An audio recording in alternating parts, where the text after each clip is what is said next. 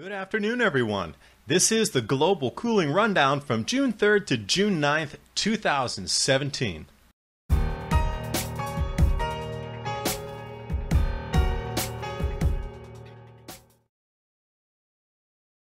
President Trump, quote, "I'm not a big believer in global warming.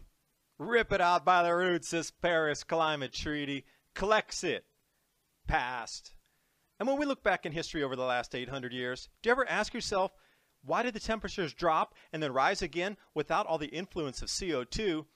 We're on track to begin the grand solar minimum and another mini ice age right now. And how the media overlooked all the cooling events happening globally is beyond me. Eastern half of the U.S., below normal. It's only going to get up into the 50s in Boston. Yeah, it's in June already. It's summer. Adelaide, coldest start to winter since 1943. Finland, coldest May in 50 years. Still snowing in Moscow. Still snowing in St. Petersburg. 18-degree below normal temperatures coming across Europe this week. And you notice the same areas that I just showed you match up with the Maunder minimum cooling. Those drops in temperature and then again the rise in temperature of up to 2°C, well before CO2 and factories and automobiles were around. Natural variability. Let's make science great again. The blueprint for amplification is right in front of you. NASA putting out a piece, "Is current warming natural?"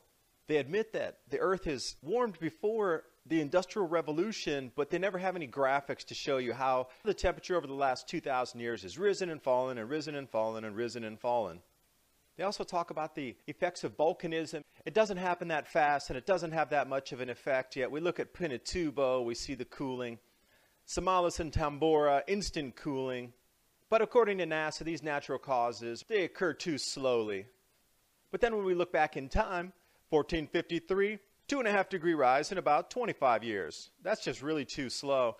And then they also talk about during solar maxima, this is what really increases the temperature on our planet. Yet they forget to tell you the largest grand solar maximum of the last 3,000 years has just occurred.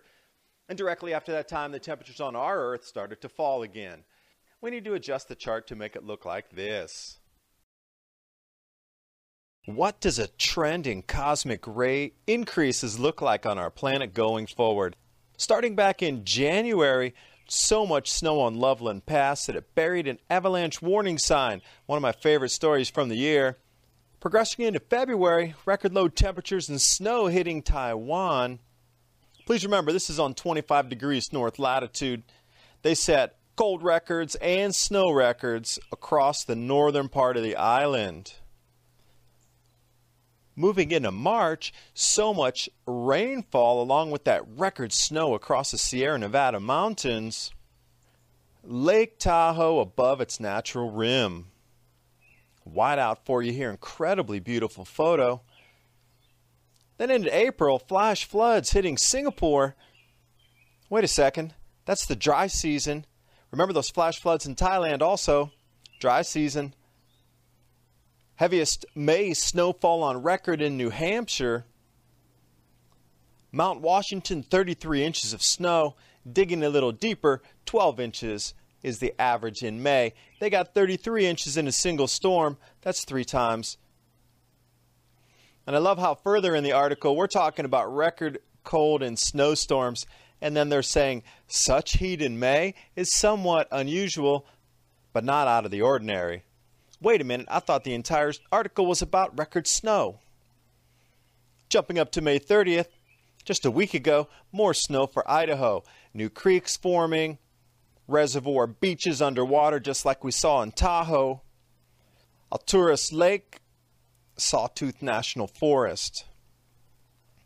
Interesting how it's still snowing when we were talking about global warming this whole time. So you just have to wonder when the snowfalls will end and when it'll start melting. Because when it does start melting, then they can talk about global warming. When the snow starts to finally melt in August somewhere, they can prove that there's global warming because the snow's melting in August. Killington, Vermont announces free skiing, snowboarding June 1st. And the resort still stayed open a few days after that as well. I do believe it's even open today, June 6th. First time in 15 years, Now wait, we were supposed to have less and less and less snow during these winters. We're going to be shorter and shorter and shorter due to global warming. I'm going to say it's because of galactic cosmic rays increasing. Svensmark, the cloud mystery. Also, you can jump over to CERN in Switzerland, CERN, cloud project number 6. They all come to the same conclusion. Increased galactic cosmic rays mean increased cloud cover, heavier rainstorms, more snow. Oh yeah, that's what the global warming people claim. Evaporation from the oceans will do the same. So they've tried to cover their bases so that all these weather changes that occur, global warming has an explanation for it. They'll never talk about the sun. They'll never debate about the effects of the sun, the electric universe, galactic cosmic rays. You're going to have to do your own research on this. New guest essay by David Archibald, taking us up to the current state of our sun, entering its grand solar minimum. Not only is solar cycle 24 well below any of the last solar cycles over the last 120 years, the amount of cosmic rays far above anything in the last 100 years as well. And as we enter into solar cycle 25, it's going to grow from this point forward, another 19% increase over solar cycle 24. They're looking at trends. Why don't we look at trends as well? Not the sun, but the weather, the effects from the sun. Adelaide shivers through the coldest start to winter ever recorded. Coldest June 1st on record since 1943, and further back unofficially into the late 1890s. Now, as always, in a city, it's going to be warmer than in the surrounding countryside, where it was pushing minus 2.9, minus 4.5 C. Now, since we're looking at the trend, all we're going to do is look into Australia. Let's go back. 2016 in July, cold wave. Adelaide, coldest start in nearly 30 years. Adelaide, coldest August in 126 years. 2014, 15, and 16, and now 2017. Every single year in Adelaide is showing cold. Australia itself, New South Wales, wintry blast 2 months early. 20 centimeters of snow when it should have been sunny and warm, taking everybody by surprise. Jumping over to New Zealand, we should be looking for a trend there as well. 2017, fierce polar blast in the middle of summer. Worst winter storms in decades. They're even calling it the lost summer in New Zealand. It's snowing in the middle of summer in New Zealand. Heaviest summer snowfalls in living memory. Yet nobody sees the trend. It's invisible. We're staying in the southern hemisphere. Let's talk about Brazil. Record cold, threatening corn production. Winter starting 2 months early in Brazil as well this year.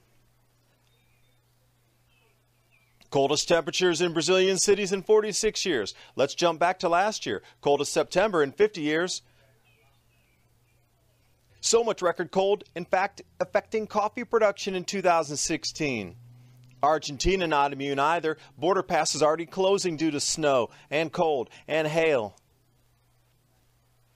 The measured galactic cosmic rays are up 13% over the last 2 years, but it's forecast to increase another 19% in solar cycle 25. So as we see these galactic cosmic rays increasing, which we have through solar cycle 24, they create more cloud cover. That's why you're seeing heavier rainstorms, heavier snowstorms.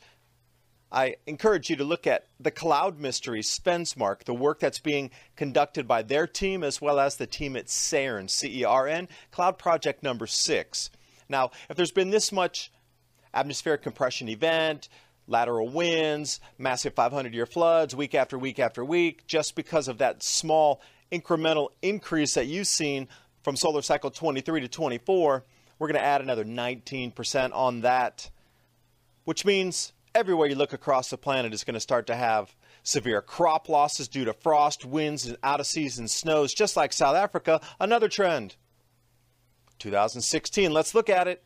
Below normal temperatures, near record cold.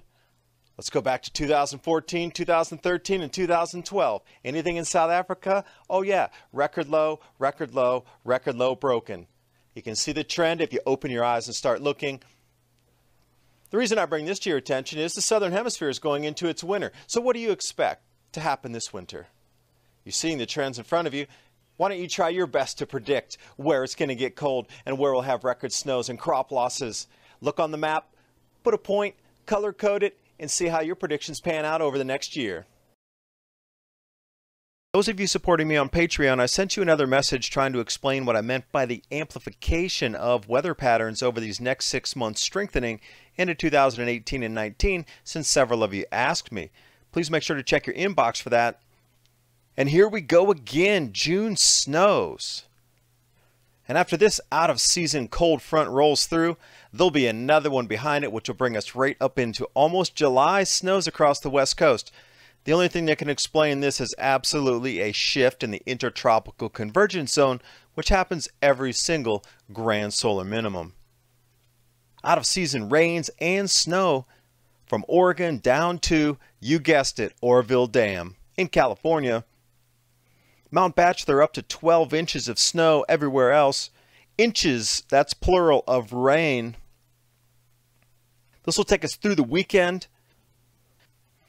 And this shift that you're witnessing here is the beginning of the amplification, right on schedule.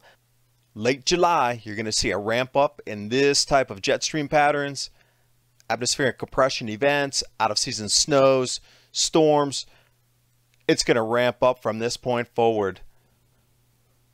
Potential snowfall through Tuesday. Idaho, Montana, Wyoming, Oregon, Washington. Look at the continental U.S. West, that light blue, snowfall. And it'll also include icy conditions. Taking a look at the Weather Channel, storm coverage, all I'm seeing is June snow, June snow. Snow showers in early June, and then, 40 inches of snow. And Storm Valerie just a couple weeks ago. Now we're going to be looking for trends. So July snowfall, Idaho, 2016. Montana, July snows, 2015. And take a look at how much snow is still left up at Mammoth. This is June 8th. There's still skiing over in Killington, Vermont. This would add right in with Mount Washington, all-time record May snows.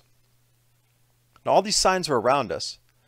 It just happenstance that July snows started in 2015, following in 2016. Now we have June snows, and we'll have July snows in 2017.